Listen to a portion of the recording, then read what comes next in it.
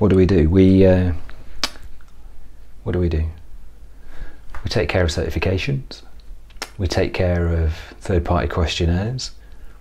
We take care of all of the things that take a huge amount of time out of companies in a domain that they don't necessarily understand.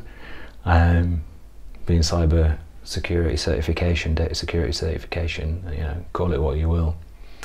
But there's a real need for experienced people who understand it to help businesses and take that time out, make that problem go away, represent them to their clients in an effective manner.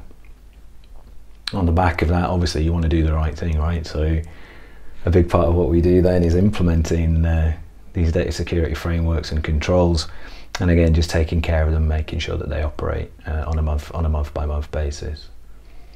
So yeah, we save clients time. I think we save them money, you know. Could they do it themselves? Yeah, they could do it themselves. You know, you could learn what I learn. You know, I've been doing this for over 20 years. Had a lot of training, invested a lot of time and effort, and got a lot of experience. Right, hundreds of clients, hundreds of audits. Been lucky enough to travel all over the world. But yeah, you could do it yourself. Could you employ somebody? Yeah, you could employ somebody. You can employ somebody full time. My experiences are that, you know, within our industry, people know one thing and they know it well. That's not to say that I'm unique by any stretch, but you know, the general market, depending on what you're going to pay, it's unlikely you're going to get somebody with a multidiscipline, you know, multi-experience background. But yeah, you could employ somebody.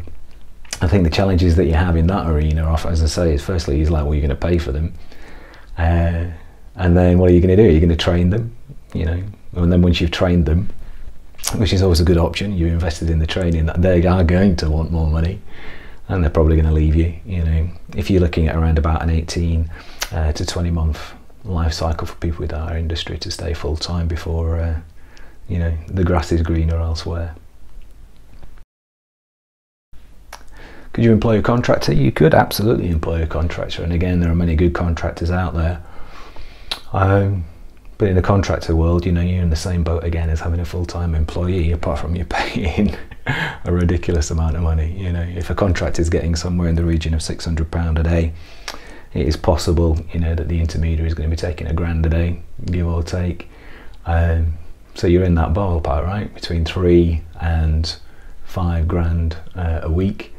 So it soon adds up, and yeah, you can employ a contractor, right? A lot of my friends, a lot of people I know, a lot of good guys that are out there. Do we come with any with anything other than experience? Yeah, we come with things other than experience.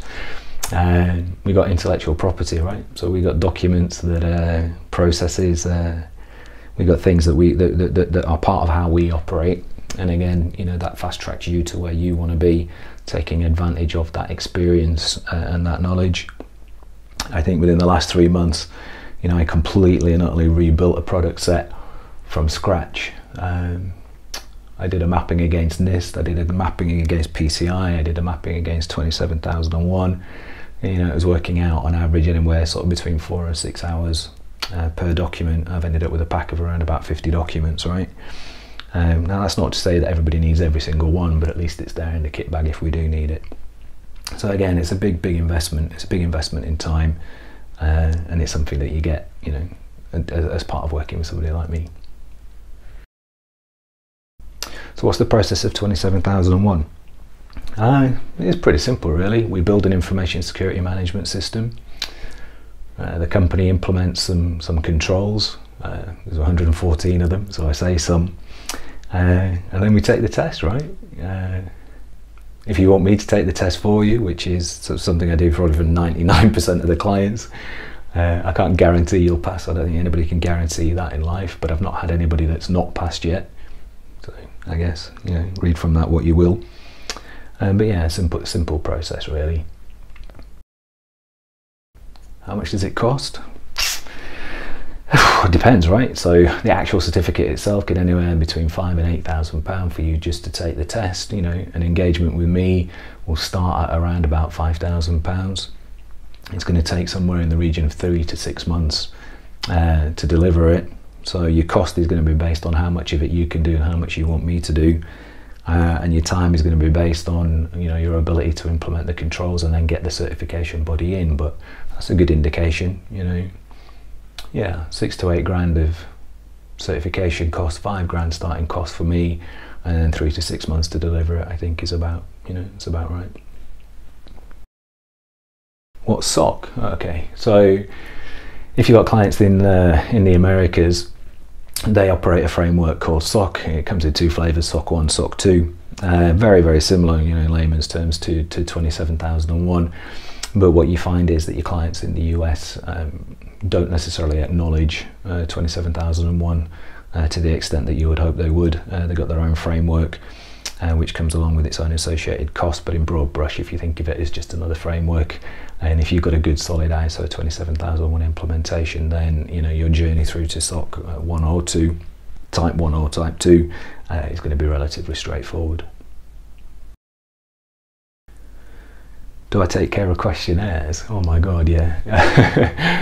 Yeah, a huge amount of my time is spent answering security questionnaires on behalf of clients and customers.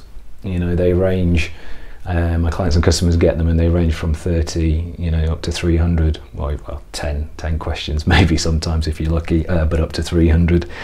None of them are the same and none of them are standard. But yeah, I answer those questionnaires, I take that problem away as well. Did I used to own a consultancy? Yeah, I did. I started one, I built it, I ran it, and then I subsequently sold it. Yeah, I did. And now I'm starting again, right? So yeah, interesting times.